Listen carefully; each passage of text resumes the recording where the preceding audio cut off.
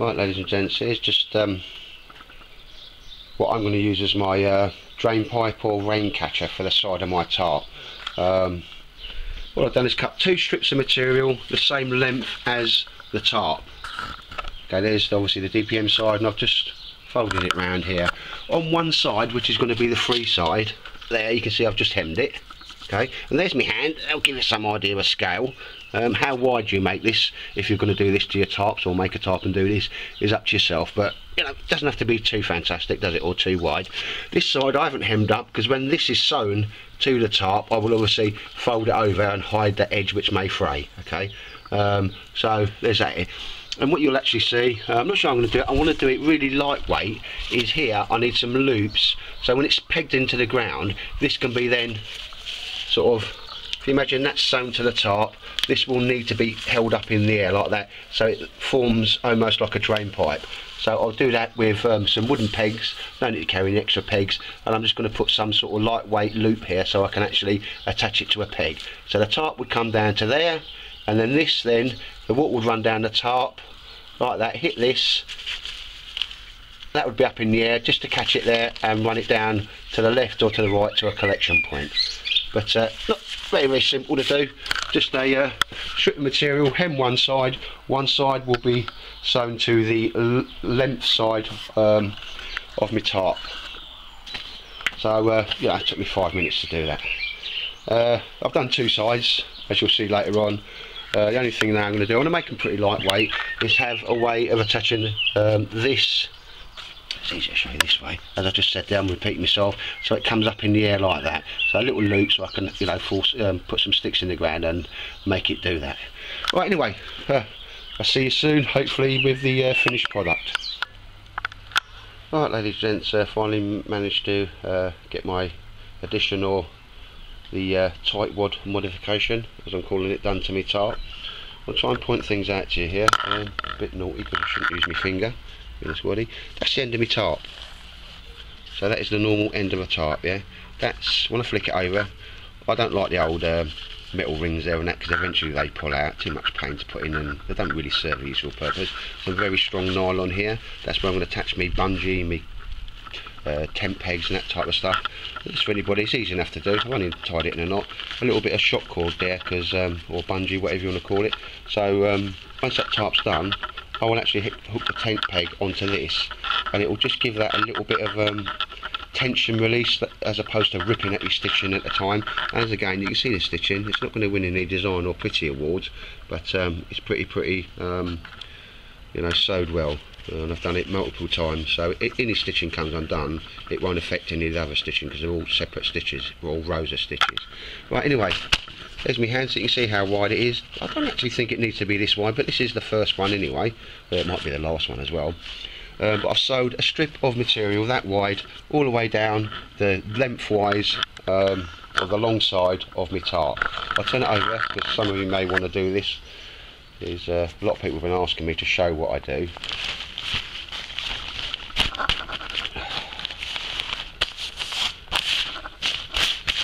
Okay, so as we come down here, this is the normal line of me tarp.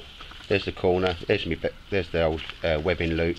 Again, all sewed in properly. A little bungee bit of shock cord that I mentioned before. But in addition to this, okay, I've obviously hemmed it. It'll take long to do on a machine, quite simple to do. Hemmed it so it don't fray. Seals the seam. Is put just a length of that material all the way down one side and on the other side. And I'm going for lightweight here, because this is just a little bit of bootlace that I had here. So at 3 points down this side, as you'll see, I've sewed that bootlace in, so that can be just pulled up and hooked onto you know, a bit of a wooden stake or something.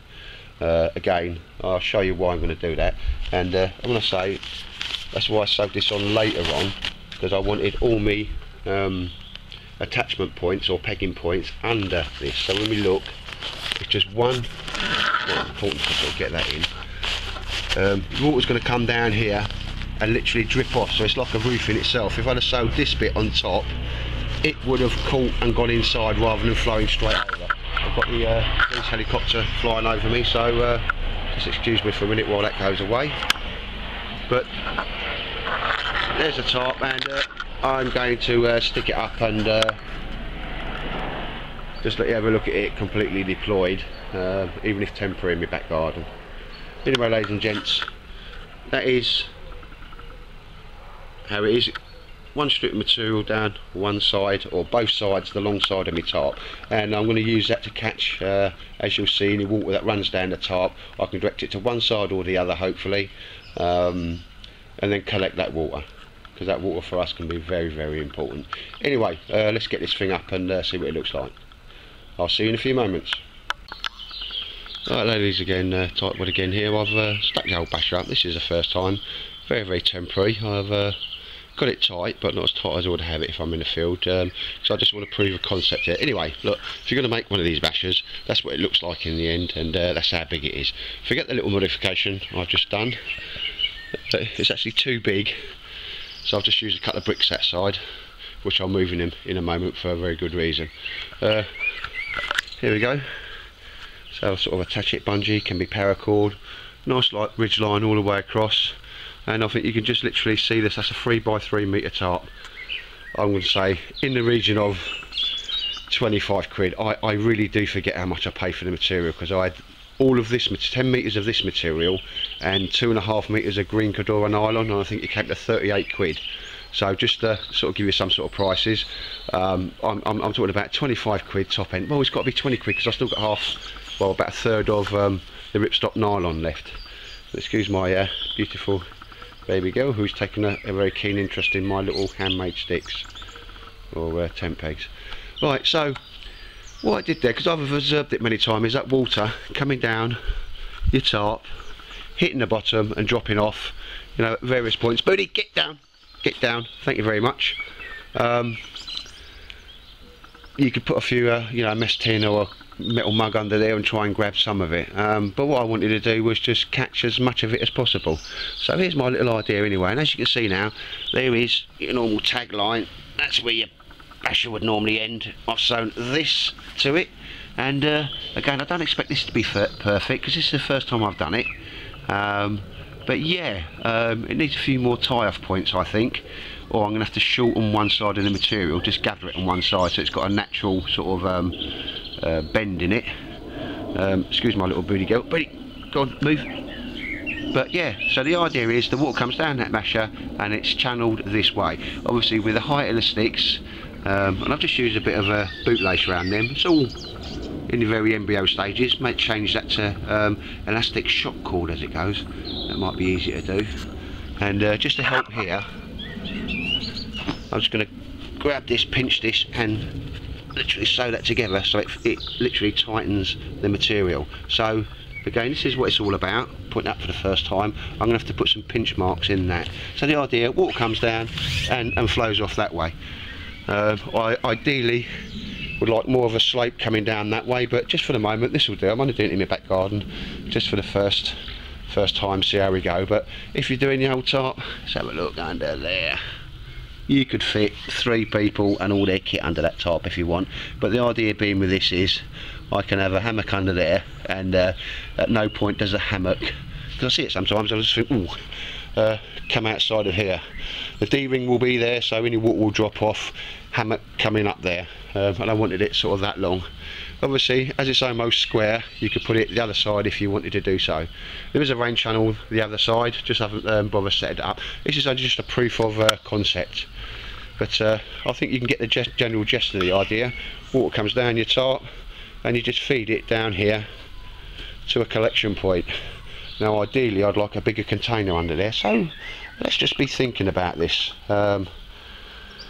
Again, you get a little embryo idea, you make a prototype, and like everything else in the world, you know, you have a couple of different ideas, you trial it until you get it right. But this is the embryo way, and my idea was there would could be underneath the basher, that would fill up, and you know, you'd fill up from one to the other, if that makes sense. Ideally I would want a bigger receptacle up there, so that could just fill up overnight. However, not beyond the realms of possibilities, because a tent peg I could use is something like that would make myself, rather than the smaller ones that keep it low to the ground for obvious reasons. Yeah, I think that's a very, well, sort of workable idea anyway. There is going to be a problem here, because I know I'm going to get some leakages here. I'm probably going to have to take that one off and sew it at the bottom, but that's something I knew would happen. There's a small little gap there, so that could go underneath. Again, when you make something for the first time with modifications on it, you know, you learn by, well, your mistakes. That makes sense. That's easy enough to put right. But otherwise, I think as we look down that, before I'm waffling on, you can see a rain channel that would run down and fill up that receptacle. I'd like a bigger one, but for the moment that could just be emptied into that one. But little proof of concept anyway. Because again, when we had them, well, we had a terrible winter here in England. I'm sure everybody in England remembers that. You know, gusts and storms and 60 to 100 mile an hour winds, and just days and days of rain where the whole country flooded, which is, you know, just the way it goes. We don't get a lot of inclement weather. But I sat here and watched the tarp just have so much water running down it, and I thought, how do I capture that water? What's a, you know, a reasonably effective way of doing it? So even if I only come with a couple of pints a day, couple of litres, better than nothing at all. So next time I think what I'm going to do is fill up a watering can, go around the other side, just tip it over and see where the water goes. Again, I'm not expecting this to be perfect every time, because I already know I want more of a slope coming down that way. Unfortunately my garden is dead flat. So without any further ado, later on, ladies and gents, I think we ought to get some water running down this tarp. So I'll see you in a moment. Alright, ladies and gents, anyway, there's my tarp. I've made that. Obviously hopefully that's satisfies all the people that have either PM'd me or asked me how I do it, or to show people how they can do it if they've got a simple sewing machine. I've added a little modification, little proof of concept here. Nothing works first time or perfectly, because there's already about 2 or 3 ideas. I'm going to sort of make little alterations to the, you know, the drain pipe thing to sort of keep it more taut. But anyway, let's just have a little go and see what happens. Only one thing you can do with your kit, you've got to be able to test it, and this is just a concept. If it doesn't work, it doesn't work, but I had to do it just to see if it was achievable, if that makes sense. And everything's achievable, you just got to keep working at it.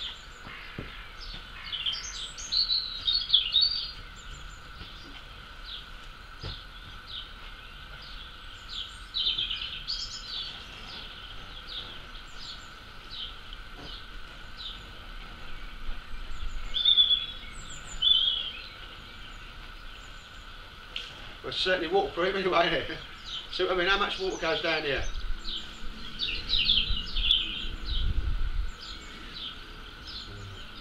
It is all going down. Let's have another little look. No, it's not going to the top, that's fair enough. If you find the point where it comes out. Yeah.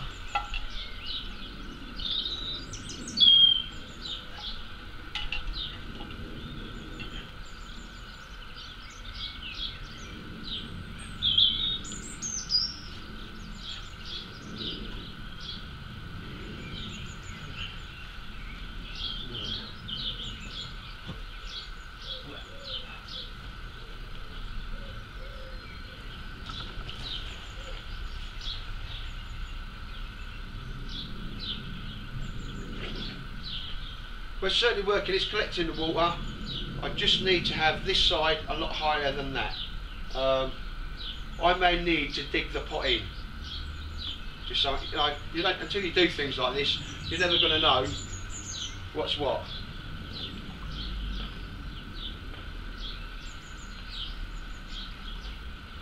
So there's a good couple of 3 litres on there.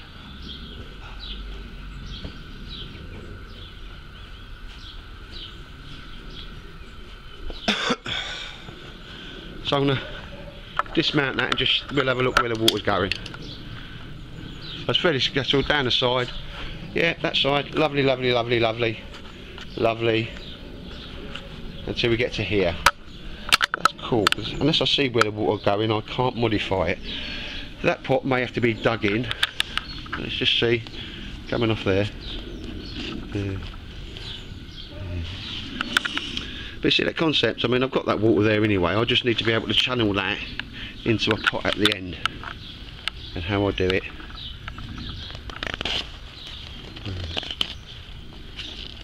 Proof of concept. Well, so I've got it to go in there, but I need to have this up high. I think the biggest problem I've got at the moment is this thing isn't running downhill properly. But anyway, ladies and gents, I'll have a little tinker with this. Happy with that side. And I think a lot of it is the angling of the stakes. So it's gone down there. The problem I had there is it collected there as opposed to going to the bottom, so that's definitely got to be a lot lower. But then I'm guided by the height of the pot. Okay, so maybe I dig a pot in, a hole there for a pot. That's one solution. Or I take that side up a lot higher, so this is naturally a lot lower. But anyway, so, I mean, there is a pot of water there. That's the concept. I haven't particularly got it right so far, but I think I've proven it will work given a little bit of tinkering. Again, it's just come all the way down. Again, it collected there. This needs to be pulled up. That needs another staking point, and perhaps a stone or something in there to keep that low. But I'm always going to be guided by the height of the pot, so maybe the pot's to be dug in. Don't know. Right, anyway, there's a little first embryo test, and well, to finish on my tarp, I'm going to do some tinkering with this. And when I get it right, I'll come back and I'll do another demo for anybody that's interested. But yeah, this will definitely work, and I think I'm onto something here. But like everything else, just needs to be test and then retest. But at this point, yeah, it came off the tarp, it never rolled off. I collected the water. All I've got to do now is work out the best way to channel it into a pot. And like I say, yeah, that needs to be the high side, that the low side, but I'm still guided by the height of the pot. Anyway, ladies and gents, well, for the moment, that's it. Barry's coming over tomorrow. We had a good sort of look around one of our boot fairs today, and I had a few results. But that initially will work once I've tinkered with it. So I'll see you gentlemen later on, and probably have this set up in a more realistic environment tomorrow. Anyway, take care.